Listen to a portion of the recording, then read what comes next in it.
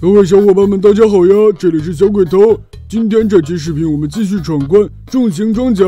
这一关的僵尸和关卡名字一样，看上去都感觉不好打。不过没关系，这些僵尸虽然都拥有很强的物理抗性，但是我们依然可以使用燃爆豌豆的阵容来武力压制。这次我们的主要输出依然还是燃爆机枪豌豆。那么我们开始吧。其实最难度过的就是前期了。这里我们先种下一个坚果拖延时间。栅栏门的血量非常厚，所以我们应该利用地刺来对付它。用地刺的话就非常顺利的解决了。这次的僵尸战斗力都比较强，这里第3波就出现了橄榄球僵尸，所以我们先用倭瓜消耗它的血量吧。果然呢，一个倭瓜伤害还是太低了。等它把向日葵吃掉之后，我们再种一个坚果，慢慢和它耗爆。为了更快解决它，我还是把燃爆向日葵升了个级。现在更要紧的是，上路还有个铁桶僵尸。没办法了，我们种2个燃爆豌豆，然后再让火炬树桩上去吃伤害吧。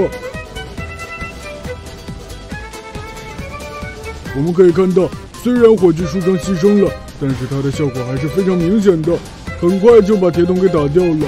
与此同时，第4路的橄榄球僵尸也被我们轻松拿下，所以我们现在顺利的度过了最艰难的前期。现在第1波僵尸马上就要来了，我们的燃爆豌豆也种的差不多了，是时候完善一下阵型了。我的计划是种1排向日葵，2排豌豆，然后再配合火炬树桩和坚果抵挡僵尸的进攻，剩下的3排全部放地刺抵挡栅栏门的进攻。呵呵，我真是个天才。那么我们赶快开始布置吧。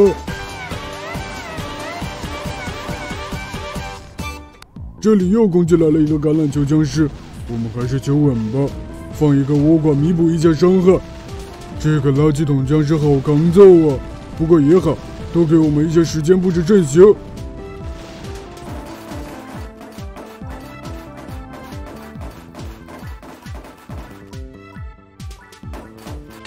2000 years later， 可以看到，我们的阵型基本已经成型了。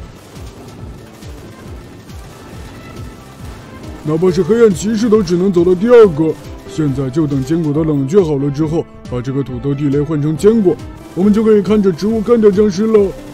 这个阵容看着真舒服。如果燃爆机枪的冷却再快一点就更好了。现在最后1波僵尸也攻进来了，不过我们已经完全不用慌了，哪怕是最柔的橄榄球僵尸也是被我们轻轻松松干掉。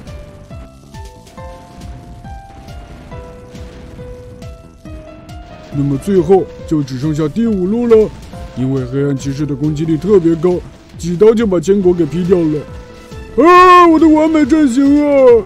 强迫症都要犯了！可恶的黑暗骑士，看我用倭瓜干掉你！那么最后我们依然还是轻松的解决了战斗。唉，又是觉得笔记本很简单的一天呢。那么这期视频就到这里结束了，小伙伴们，我们下期再见。